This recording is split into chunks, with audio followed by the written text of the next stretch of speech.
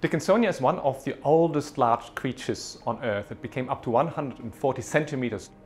It is simply a beautiful fossil. It was one of the first discovered Ediacarans, and they hold the key between a microscopic world of bacteria and the world of large animals. The real nature of these Ediacarans is the holy grail of paleontology. For 75 years, people have tried to figure out what these creatures actually were. And there were huge diversity of opinions. There could have been lichen, there could have been giant single-celled creatures, or there could have been animals in our earliest ancestors. And because they tell us something about our own origin, it is very important simply to know finally what they were.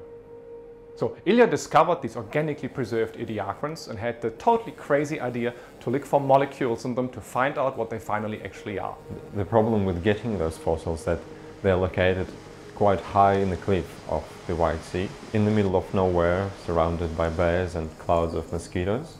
So to get them, we had to go down from the top of the cliff on the ropes and then try to dig out huge blocks of sandstone until we actually found organically preserved Ediacara Biota fossils. Looking at molecules in these ancient organisms is a game changer.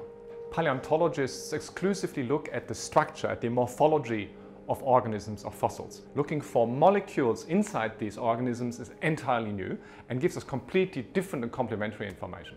ANU has one of the most sensitive machines for analyzing biomarkers. We brought samples of the Ediacara Biota to the ANU.